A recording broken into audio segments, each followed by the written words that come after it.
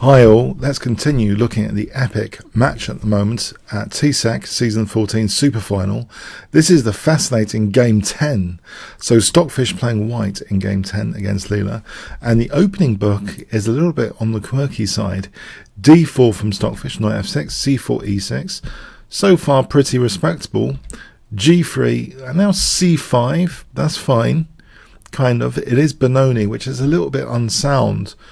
From a sort of modern perspective, most super GMs avoid playing the Benoni, but we get a very unusual idea now. Instead of the usual Benoni d6, we have a move which seems to be quite risky, b5. So why would this be risky? Well, the good intention of this, in a way good, is to sort of attack the d5 pawn, maybe be ready for b4 sometimes, to basically cast some shadow around the d5 pawn. So let's see what happened in this game now. So here, Stockfish playing white actually played knight f3, and it has already a very cunning tactical idea after bishop b7 to do something about d5, and that idea is to play e4, a pawn sacrifice.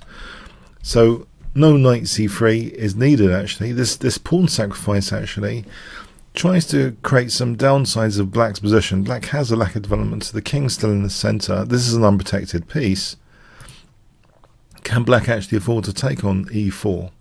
The problem is, one of the problems, bishop d6, you can see that e5, and also if d6 now with b5 being played, this is now check. Bishop takes b5 is check, so white's going to clearly get a big advantage. So limited options. This gambit has to be accepted, it seems. Knight takes e4, and now Stockfish casually plays bishop g2. We have bishop e7 and white castles. So white sacrificing that pawn. Is there enough compensation? Well, we see here, after both sides now castle, rook e1, there is, this is a difficult position. And it seems as though this next move by Leela, f5, was played. There might be an alternative in knight d6. This might be possible. Bishop f4, it looks pretty awkward for black though, but it seems as though it might actually be technically possible to play in this way. For example, this continuation is about even, but if knight f6, then that runs into d6, and if bishop takes, yeah, the queen doesn't have to take. And anyway, a8 is hanging, so here just take on a8, forget about d6. So that's absolutely it's a tricky position, but it seems knight d6 was plausible. This next move, f5. Now this brings back some memories, this game actually, the way white plays, the way Stockfish plays. I remember Lloyds Bank Junior 1989, I actually won that, and I remember I had a primitive strategy which I tried to use in every game, a hammer to all the nails that I saw, which was getting pieces around the opponent's king. Here, with this weakness created, there's actually a lot more justification to think about how to get pieces to the king, because these weaknesses, these light square weaknesses in particular, that f5 creates, it slightly weakens g6. If you can get pieces around there, they're going to be more effective than usual. So that's something to bear in mind. Maybe a way of qualifying this primitive strategy. The more weaknesses the opponent has, you know, the more to go for it. Literally, go for it. Put pieces around there. And Stockfish plays here knight c3. Okay, and we have the move knight a6. On knight takes c3, b takes. There's an idea sometimes of d6. If black plays d6, queen e2 actually hits b5 and e7. This is actually quite nice to win that b5 pawn. This is sometimes a liability, this b5. And if we look at this again, if bishop f6, more natural, rook b1, and here bishop f4 is awkward. If the bishop's there, then d6 is neglected. So this looks unpleasant. If d6, there's a gaping hole on e6. If taking here, this kind of thing, first hit the bishop, then go to d6, is very pleasant for white. So we have knight a6. And now this is like really, you know, aimed at d5. In the spirit, you could say of the opening to play. Well, the knight couldn't use c6 anyway. It's coming to try and put pressure on d5. You know, the logic's clear. The d5 might be a bit sensitive here. We have now knight takes e4, f takes e4, and this is where this idea, you know, put the resources around the opponent's king, is to me showing a very nice decision here by Stockfish, very tactical decision, wanting to get maximum pieces around the king. So what would you play in this position if I give you 5 seconds? Starting now, white to play. Okay, so this should be red to your bull, your attacking bull. This should be the red flag, basically, these weaknesses. It seems, yeah, knight e5, great move, because it means the bishop can come out and onto this diagonal, hitting immediately h7. And you can see that these light square weaknesses are being touched by the white pieces now. So, yep. If white had played rook takes e4, then black can put pressure on d5. And here, this is only enough, it seems, for only a small edge at most for white. So this is a really interesting way of playing it. If we look at this position again, if c4, you might think knight c5 to d3, but this knight d5, and then actually there's tactics. Rook takes e7, there's tactics. For example, here, bishop g5, threatening rook takes g7 to win the queen. It just gets really good for white. So it's quite dangerous. Yeah, so anyway, but against best play, knight c7, it's only a small advantage. So the way Stockfish plays it, this really gets this bishop around the king. And it's justified. It really is more effective than usual. So we have bishop d6. In this position. It's interesting already, fireworks are flying. If d6, and there's puzzles for this on Chessworld, if you go to chessworld.net, the improved menu puzzle book, there's lots of puzzles because there's lots of king safety issues. If d6, bishop takes e4 is actually possible, just sacrificing an entire piece. This is a really strange position in a way. So although black would be a piece up here, look what happens after the crude but effective, very, very effective, queen h5. It's not just that there's weaknesses here, there's nothing to repulse the attacking pieces. Often, you know, if the opponent's king is secure and they've got pieces round, your pieces become major liabilities. Here it's the opposite. It's as if they're free to roam here without too much comeback or too much risk of being trapped or whatever. So queen h5 with the big threat of just mating quite quickly. With bishop takes h7, the standard mechanism for mating. I'm sure you've seen it before, but just in case you haven't, like bishop takes, yeah, as a token. But say in this position, a sensible move h6, then actually bishop takes h6 is remarkably strong. So for example, g takes, check, and then mate. So forget g takes, and if rook f6, bishop g5. So again, even though white's a piece down here in this variation, it's just a really strong attack. If white can take on f6, and then seal like some of the exits from the black king, it seems as though white can even just play like this, intensifying the central pressure. Now if taking, then the bishop drops, and everything drops. So if knight b4, it just shows disaster really for black. There's a disaster scenarios. It just seems a really, really strong attacking position. So yeah, in fact, so after knight e5, yeah, d6 wasn't played. We have bishop d6.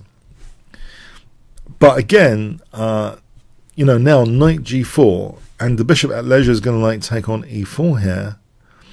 We have c4, bishop takes e4, and c4 had the idea of at least trying to target f2. If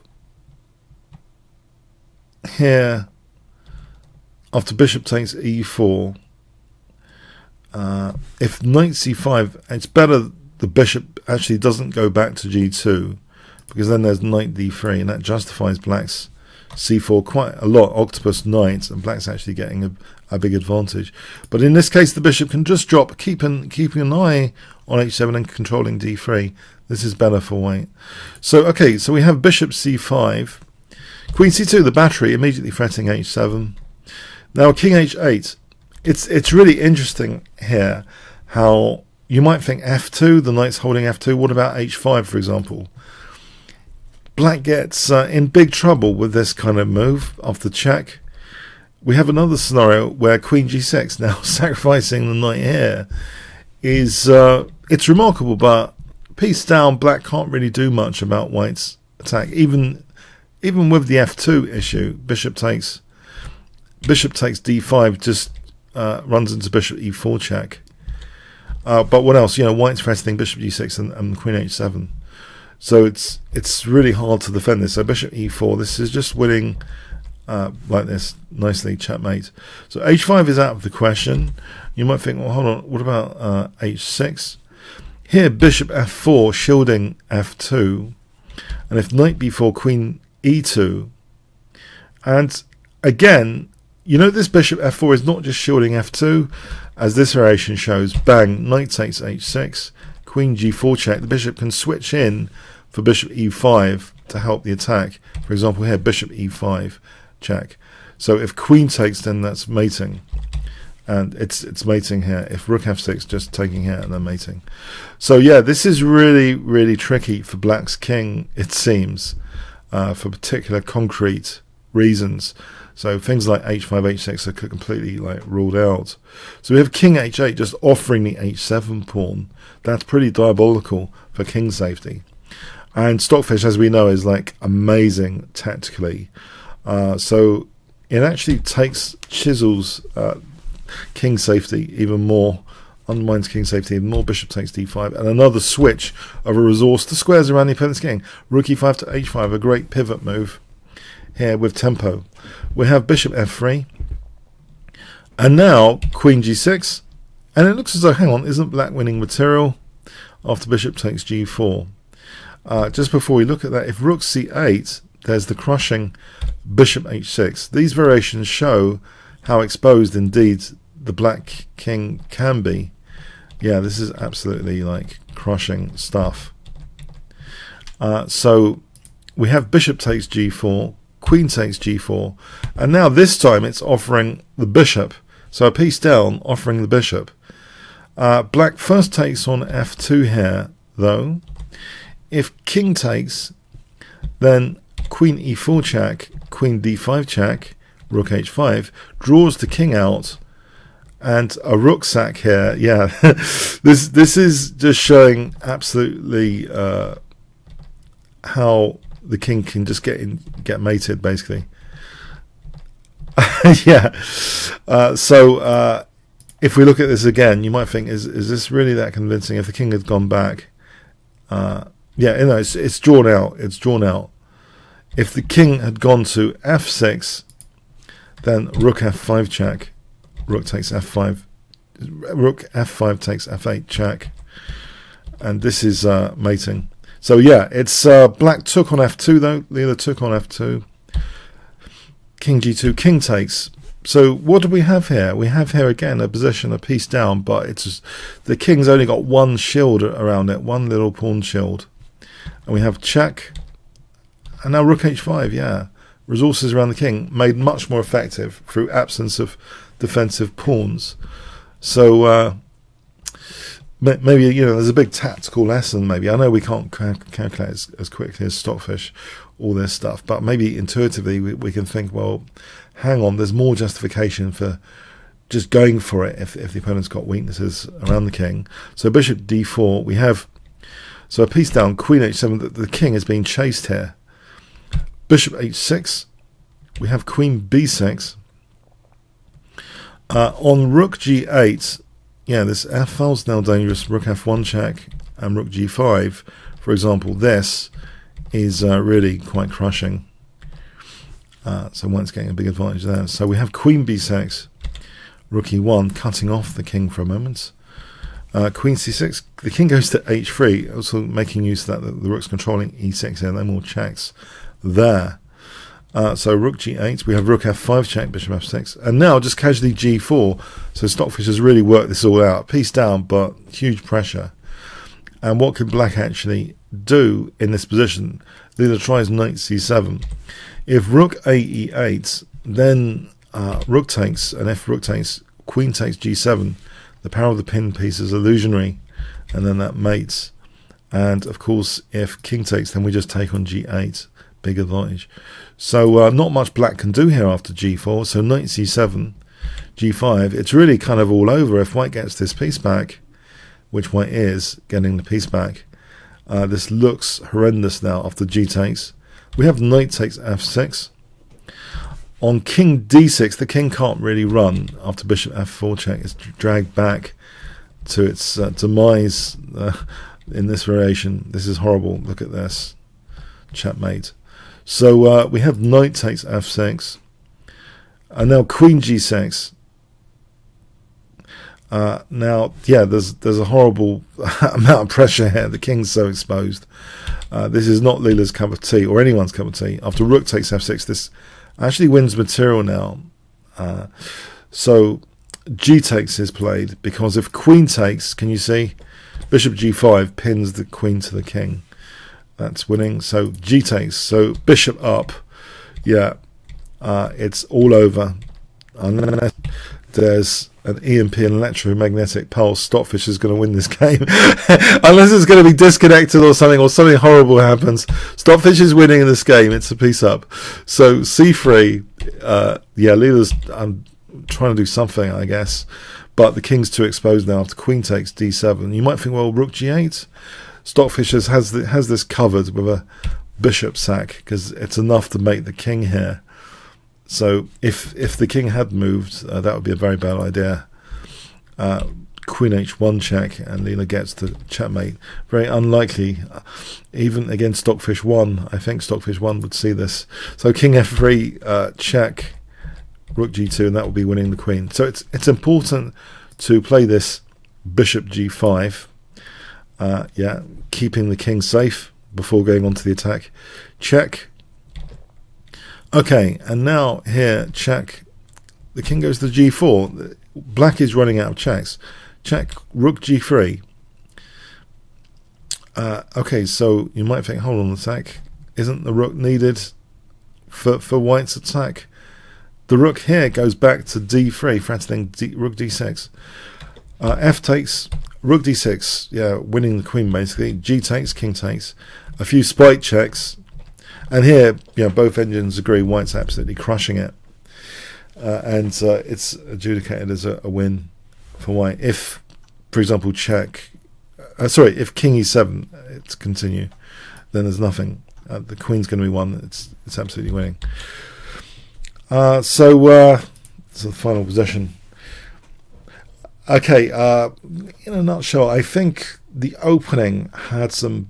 The way Stockfish played it, the opening was used by Stockfish to kind of weaken black's king through this ingenious pawn sacrifice e4. If black hadn't played f5, maybe there'd be sterling resistance. But once f5 has been played, Stockfish is like a vulture around yeah, the king side. It's picking up that the king side really is an open invitation to get the pieces around there. So perhaps, you know, instructive for the attacking and tactical player, this game. If you enjoyed this game video, then please click on the top left box, which should appear shortly, to become a member at chessworld.net, play against other YouTubers, and test yourself on all the variations covered in this game from the improved menu, the new puzzle books facility, which also has a link to the annotated game itself. Comments, questions, donations, see the description. Like, share, subscribe with the notification bell. Really appreciated. Thanks very much.